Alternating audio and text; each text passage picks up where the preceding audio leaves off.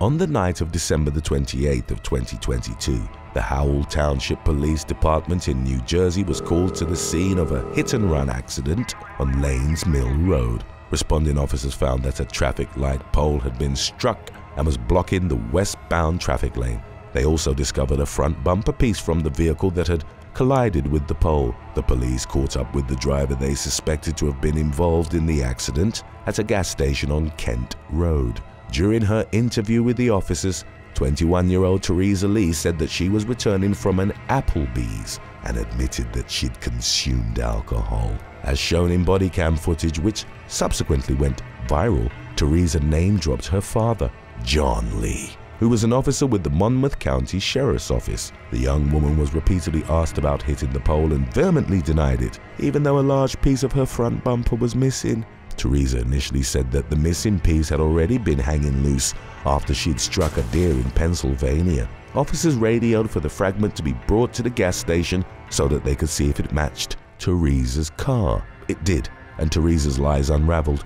She not only admitted that she was drunk, but also that she'd hit something while texting behind the wheel. As the interaction progressed, Teresa started crying and asked to call her father, whose status as a member of law enforcement she'd already mentioned multiple times. The officer interviewing her pointed out, "Your dad, the sheriff's officer, wasn't driving your vehicle today." John Lee was ultimately called to the scene. Upon arrival, he inquired about the situation, offering his assistance and pledging not to interfere with his daughter's arrest. A sergeant also asked John not to get involved so that he wouldn't compromise the integrity of the investigation, and he fully cooperated. Teresa performed poorly during field sobriety exercises and was placed under arrest. She repeatedly cried out for her father while she was being handcuffed. As she was led to the back of a police vehicle, the young woman sobbed, "I'm the captain of the soccer team." While crying, she again asked for her father before being placed in the back of the vehicle. She hugged him,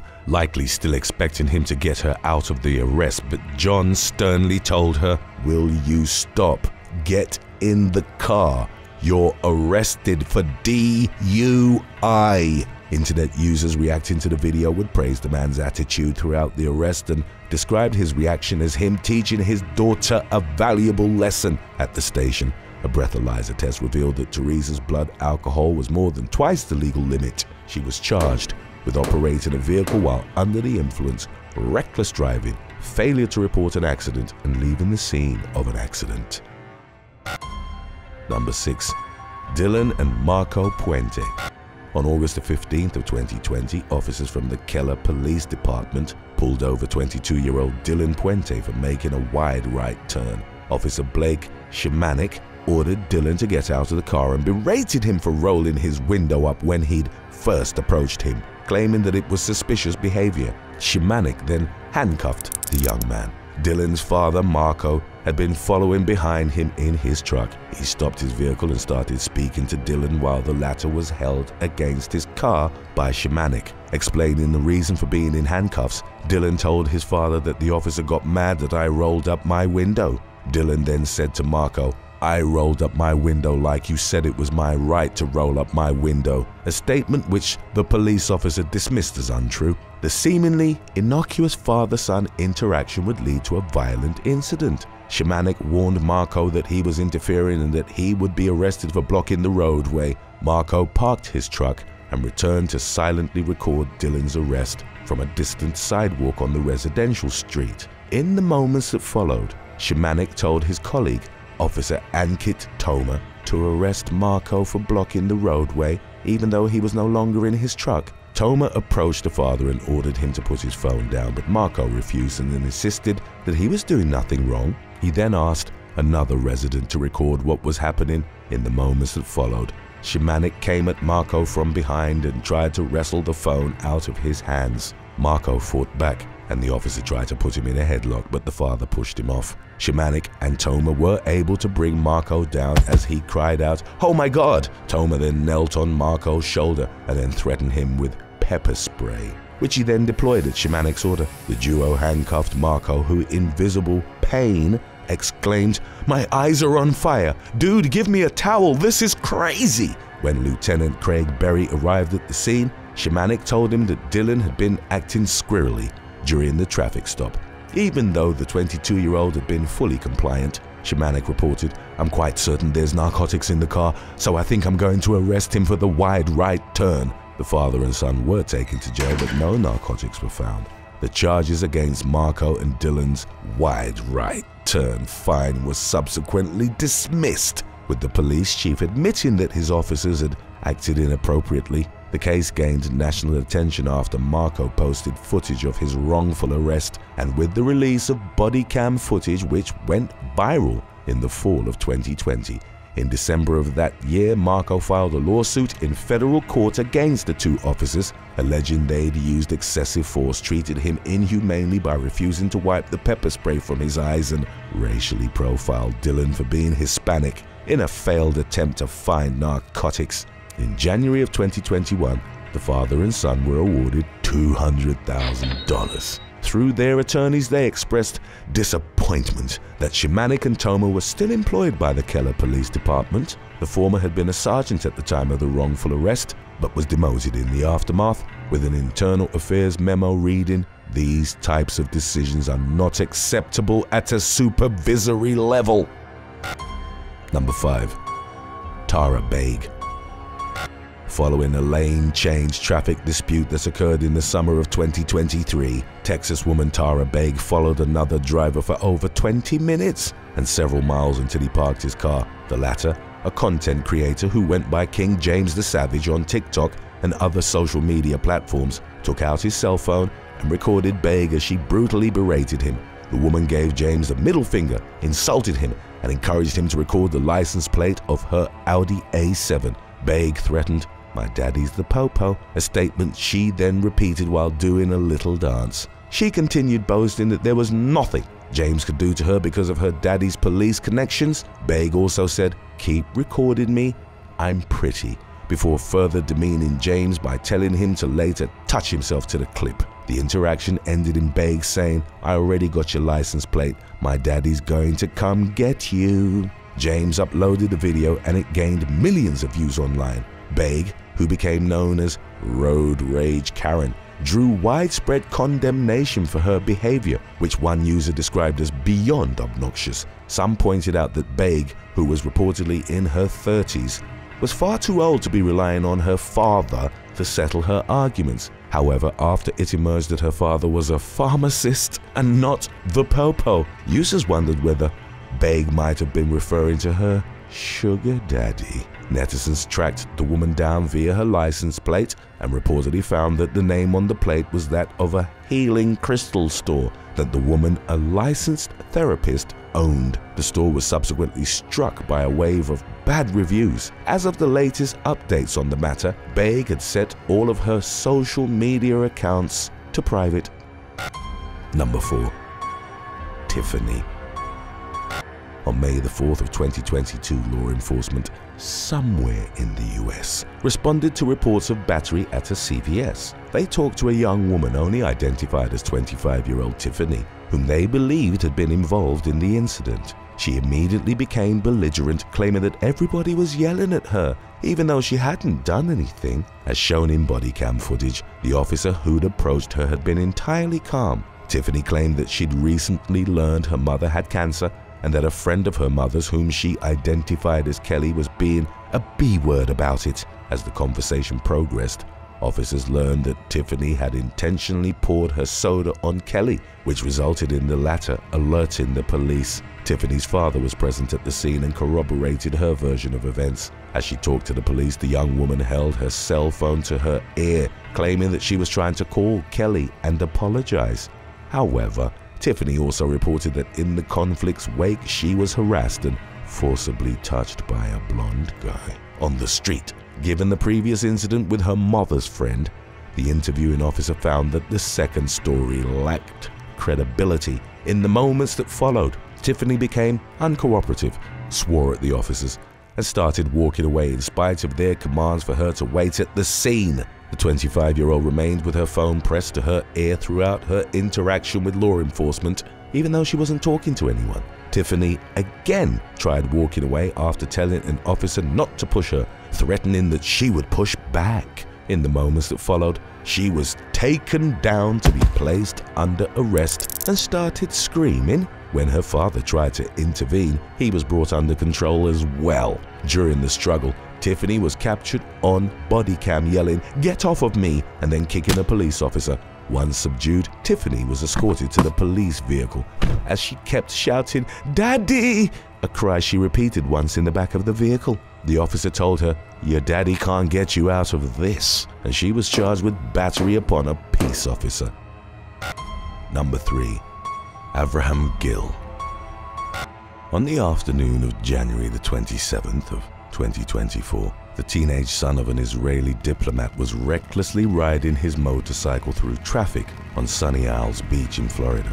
A police lieutenant screamed at 19-year-old Avraham Gill and motioned for him to stop, but he continued driving and intentionally ran him over. In spite of suffering an incapacitating injury to his leg, the unnamed officer was able to grab Gill off his motorcycle and take him to the ground. According to an arrest report, Avraham had told responding law enforcement that he'd been waving through cars because he hates waiting behind traffic. He was arrested for aggravated battery on a law enforcement officer and resisting an officer with violence, both felonies. Avraham was pictured crying hysterically in his mugshot, which was widely distributed in the media. In the incident's aftermath, the teen's attorney argued that the charges should be dropped because Miami-Dade law didn't apply to him. He was reportedly a beneficiary of diplomatic immunity granted to him through his father, Eli, a consul for administration at the Israeli consulate in Miami. Avraham's attorney was also critical of Sunny Isles Beach police for failing to recognize the teen as the relative of a consulate member. According to updates from early February of 2024, NBC Miami had obtained a statement from the U.S. State Department that partly read, "We can confirm that as the dependent of an Israeli consular officer, the concerned individual is not entitled to civil or criminal immunity." Avraham remained charged, and a hearing was set for the morning of February the 26th. The police officer he'd run over was unable to return to his duties because of the leg injury. The viral mugshot wasn't the first instance of the teen crying for his daddy. During a run-in with law enforcement on December the 31st of 2023, he was stopped in Miami shores for several traffic offenses and told the police that his father was an Israeli diplomat, which resulted in the authorities calling his parents. Hidden by a plate that flipped up, Avraham's motorcycle featured at the time a vanity plate that read, "Please chase." Today's topic was requested by Manager Hall. If you have any other topics you'd like to learn about, subscribe and let us know in the comments section below. Number 2. Mark Bladen. In March of 2018, Australian man Mark Bladen went to the Gap skate park in Brisbane, Australia, to confront a male teenager who'd allegedly bullied his stepdaughter, Kalani. It would later emerge that the teen, whose identity wasn't revealed, had been feuding with Kalani on social media. She'd allegedly made comments about his mother on Snapchat, and he retaliated by calling her a gorilla and King Kong. He was also reported to have given Kalani cruel gifts that included shaving cream. Other incidents involved the boy pushing her and spitting on her. On March the 3rd, Mark reportedly found his daughter crying over the bullying and asked for the location of her alleged tormentor, with Kalani replying that he was at the skate park. A clip of the ensuing confrontation went viral. 53-year-old Mark was recorded pointing his finger in the teen's face and berating him as he sat on a bench with several of his friends. In a subsequent 60 Minutes interview on the matter, Mark claimed that he'd initially only intended to give the boy a good old-fashioned talking to. The father reported that he was about to walk away but snapped when the teen tauntingly smiled at him. Moments later, the enraged man was recorded lunging at the boy and grabbing him by the throat with both hands. He forced him onto his back and began choking him. The boy helplessly flailed about until several of his friends intervened and pulled Mark off him. The father was subsequently arrested for assault. He pleaded guilty to the charge in Brisbane's Magistrates Court on March the 20th and was sentenced to pay $1,000 with no conviction recorded. Mark was hailed as a hero by his friends at the local pub, and his wife, Kalani's mother stood by his actions, stating that he'd reacted in a manner that any parents in his position would have. A number of internet users commenting on the viral clip were, however, critical of Mark's violent outburst. During the 60 Minutes interview, the father admitted that it was a stupid thing to do, but also stated, "We live in a day of PC, political correctness, and I hate it. I absolutely hate it." He added that when he was young, a lady was treated as a lady, and that it wasn't hard to respect someone. In a letter released through his lawyer, the teen whom Mark had assaulted reported that he'd been left extremely distressed by the attack itself, as well as the media attention surrounding it. The boy wrote that he cried at night from nightmares of the man strangling him, and maintained that his behavior towards Kalani had been a reaction to her bullying him first. We have our release about top 12 worst courtroom crybabies lined up for you straight after number 1. Stick around to watch that one too if you'd like. Number 1. Christopher Freeman. In March of 2019, Florida man Christopher Freeman received a FaceTime call from his son, who was crying, and told him that a teacher at Bear Lakes Middle School had pushed him. When an assistant principal intervened during the call, Freeman reportedly yelled, "You're all dead." About an hour later, the wheelchair-bound Freeman showed up at the school. As reported by the Sun Sentinel, he was distraught and yelled out, "I want to see the guy who slammed my son. I've got something for him." A staff member noticed a pistol protruding out of the man's pants. Police for the Palm Beach County School District soon arrived at the campus, and the school was placed on red code lockdown. Freeman refused to be searched, at which point backup was called to force his compliance. During the search, it was discovered that the enraged father had an AK-47 Mini Draco pistol stuffed in his pants. The weapon had a bullet in the chamber and a 30-round magazine. Freeman reportedly claimed that he'd bought the automatic pistol for protection about a year prior, and that he'd forgotten he had it on him. The man claimed that he didn't intend to harm anyone, and that he wasn't aware firearms weren't allowed on school property. He was arrested for possession of a firearm on school grounds, aggravated assault with a weapon, and disrupting the peace, with a bond set at $75,000.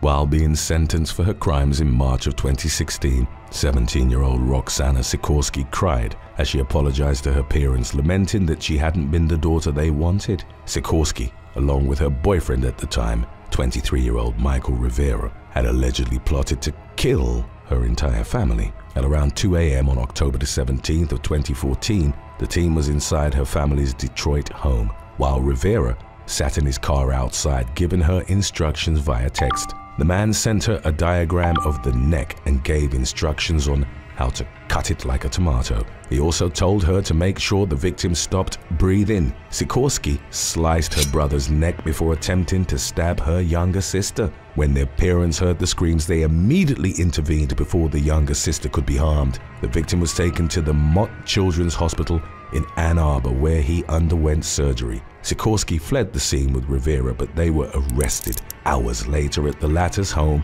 on Detroit's southwest side. They were both charged with 4 counts of conspiracy to commit murder and 1 count of assault. Their bail was set at $1 million each. On July the 23rd of 2015, Rivera was convicted on all charges, including attempted murder and using a computer to commit a crime. The following month, he was sentenced to life in prison. In a separate case in September, he was handed a 30 to 180-month sentence after he was found guilty of having unlawful intercourse with Sikorsky in July of 2014. Sikorsky pleaded guilty to 1 count of assault with intent to murder in February of 2016. As part of the deal, the other charges against her were dropped. According to the Daily Mail, her mother pleaded with the judge to go easy on her daughter, who'd been receiving treatment for depression and ADHD. Nevertheless, Sikorsky was sentenced to 10 to 20 years behind bars. Number 11. Ashford Thompson.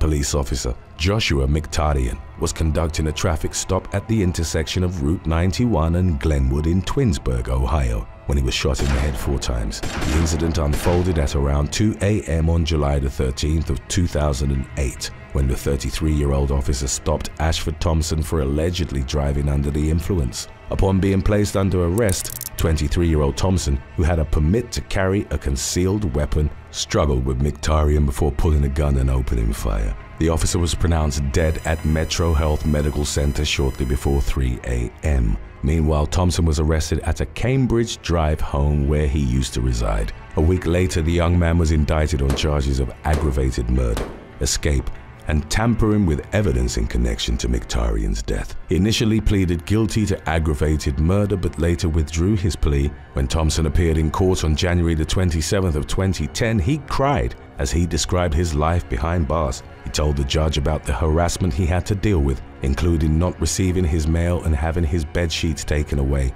While openly weeping, he claimed he couldn't get any kind of justice and said, "Just execute me. I'm tired of it." Thompson was later found guilty and sentenced to death in June of 2010.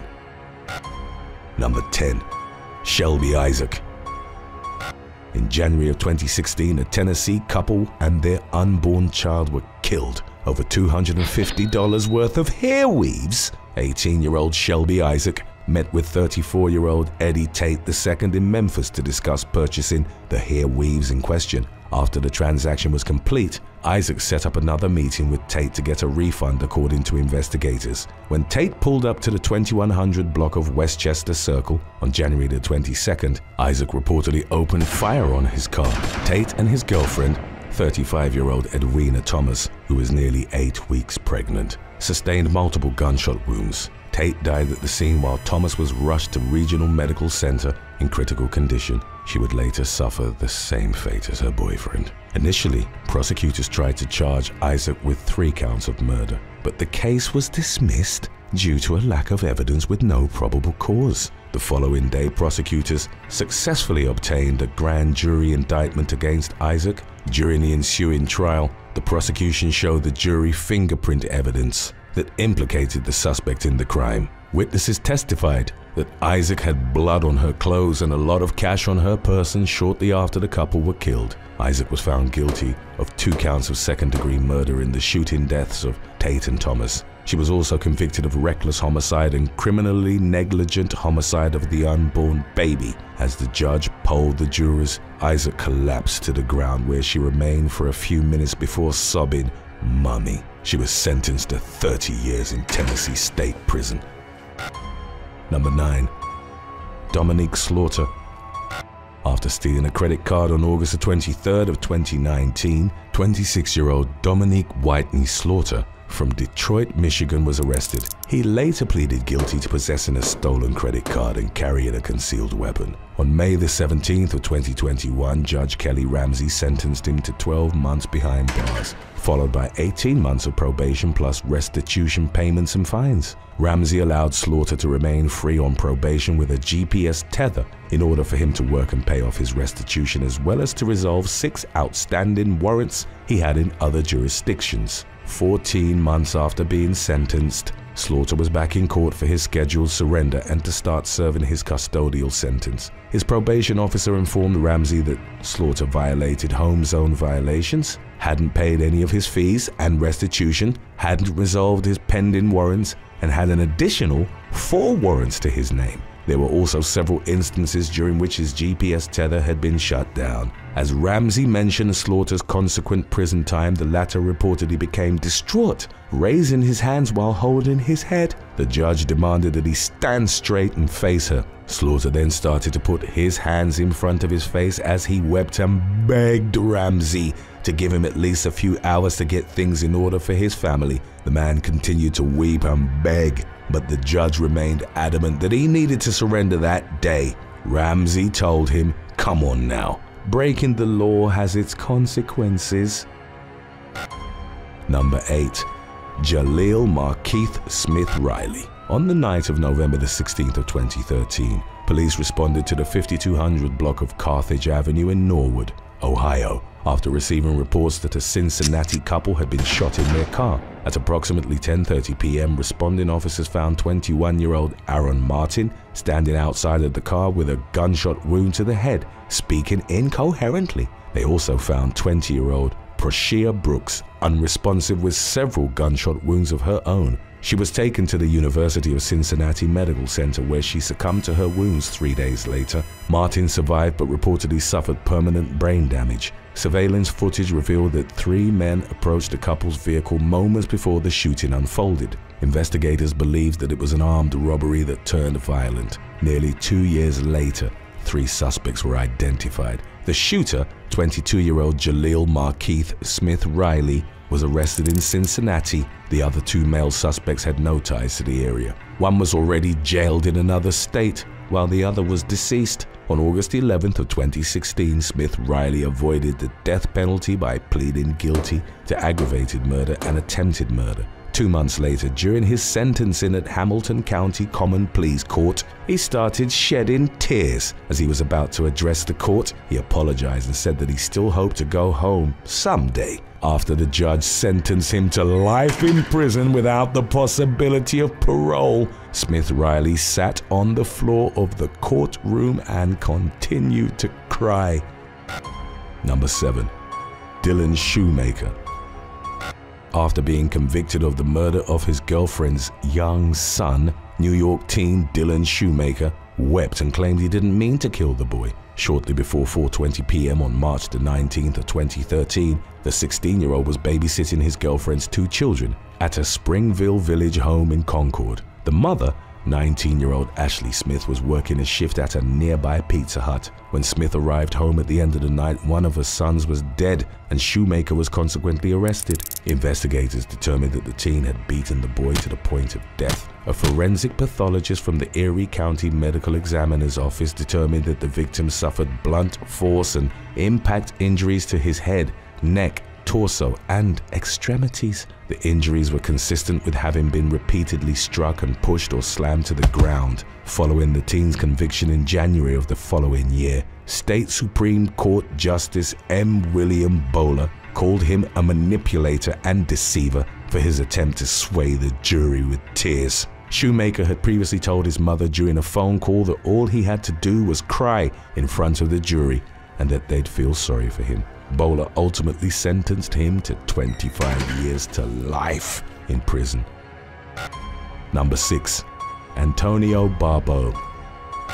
Wisconsin teen Antonio Barbeau was sentenced to life in prison after prosecutors successfully argued that he murdered his great-grandmother in her Sheboygan Falls home on September the 17th of 2012. Barbeau, along with another teenager, Nathan Pape, broke into 78-year-old Barbara Olson's home to rob her. He reportedly attacked Olson with a hatchet, while Pape attacked her with a hammer. She was killed, and Barbeau initially tried to put her body in the trunk of a car. When he was unable to, however, he put it in the garage and covered it up with a blanket before fleeing in his great-grandmother's vehicle. 2 days later, the body was found and the boys responsible were charged with intentional homicide, to which they pleaded not guilty. Barbeau did so by reason of a mental disease or defect. According to Barbeau's family, he'd never been the same after suffering a brain injury in a serious car accident. During the resulting trial, Barbeau said that he and his co-defendant each struck the victim 3 to 4 times during the attack. But according to a medical examiner, Olson suffered more than 18 blows to the head. Barbeau eventually pleaded no contest and apologized for what he'd done, saying he regretted his actions. He broke down in tears during his sentencing on August the 12th of 2013. The following day, his accomplice, who'd also been found guilty, was sentenced to life in prison. Pape and Barbeau will be eligible for parole when they turn 45 and 50, respectively. Number 5. Arnesia C. Washington. Texas woman Arnesia C. Washington was charged with murder after she struck a man with her car on a Houston freeway on May the 7th of 2016. According to a witness, 30-year-old Washington had been driving erratically, weaving back and forth across lanes before swerving into a concrete barrier. Subsequently, she accelerated into the back of a motorcycle, being ridden by Steve Rudolph. Washington allegedly continued driving after striking Rudolph and only stopped when other motorists intervened. In the aftermath, several vehicles piled up along the West Loop northbound at Evergreen Street. A nurse who witnessed the crash gave Rudolph CPR, but the 59-year-old ultimately succumbed to his injuries. Court documents indicated that Washington later admitted to driving while intoxicated, Prosecutors told the court that the accused was high on hydrocodone, with 2 toddlers in the car during the incident. KPRC-TV reported that the woman broke down in tears during court proceedings. She was ultimately convicted of felony murder and sentenced to 50 years behind bars. Number 4. Darla Renee Jackson. A California woman was charged with the first-degree murder of 39-year-old Navy Chief Petty Officer Zach Buob, who died on State Route 54 in San Diego on May the 28th of 2015. 25-year-old Darla Renee Jackson was driving a Nissan Altima on Interstate 5 at around 5:30 p.m. when she cut Buob off. In retaliation, the latter allegedly rode his motorcycle aggressively and made hand gestures at the motorist before kicking the side of her car. The defense attorney would later claim that Buob's kick left a dent and a shoe print on the vehicle. Video footage of the incident revealed that Jackson subsequently chased Buob down at high speed. The man slowed down, and the nose of Jackson's car rolled up onto the back wheel of the motorcycle. The 2 vehicles skidded together for about 315 feet before they became dislodged, at which point Buob hit the ground and got run over by Jackson. He later succumbed to his injuries at a hospital. 5 days later, Jackson was arrested and held on a $1 million bond. She initially pleaded not guilty in a court appearance during which she trembled and sobbed. In January of 2017, she pleaded guilty to voluntary manslaughter and was given a 6-year prison sentence. In an interview at Vista County Jail, Jackson told ABC News that she deeply regretted what had happened because it turned out terribly for everyone involved. Number 3. Courtney Clenny. OnlyFans model Courtney Clenny was accused of fatally stabbing her boyfriend in their luxury Miami condo on April the 3rd of 2022. Law enforcement found the 26-year-old holding her bleeding boyfriend, 28-year-old Christian Obumseli, in her arms at their condo unit on Northeast 7th Avenue in Edgewater. Obumseli later died and Clenny was arrested on a charge of second-degree murder. The woman cried and wiped her eyes with tissues as she was denied bond. Her defense lawyers claimed that many witnesses would testify that Clenny was a victim of domestic violence and that she'd acted to save her own life. However, prosecutors argue that Obumseli was the clear victim. The woman was held in Miami-Dade jail while awaiting trial. Number 2. Jennifer Ann Mee.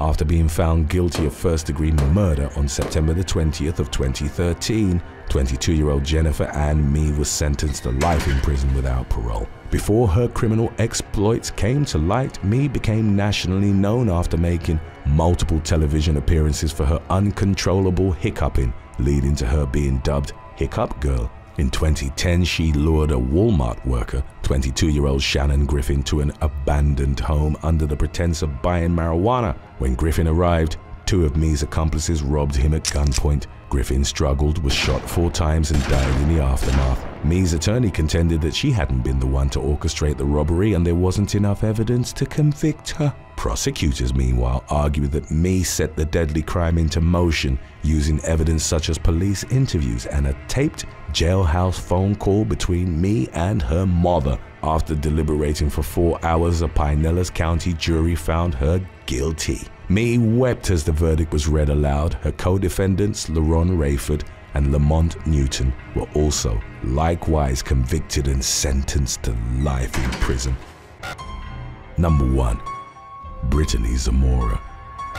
In March of 2018, a 6th grade teacher at Las Brisas Academy in Goodyear, Arizona, was arrested for having intimate relations with one of her students. Police reports indicated that in the late fall of 2017, 27-year-old Brittany Zamora told her students to text her if they ever got bored. One of her students began messaging her and their conversations reportedly transformed into flirting. Between February and March of 2018, Zamora had intercourse with the victim several times, both in her car and classroom. The pair's Instagram direct messages were explicit in nature. In a screenshot of their DMs, Zamora said that she'd quit her job and have intercourse with the victim all day if she could.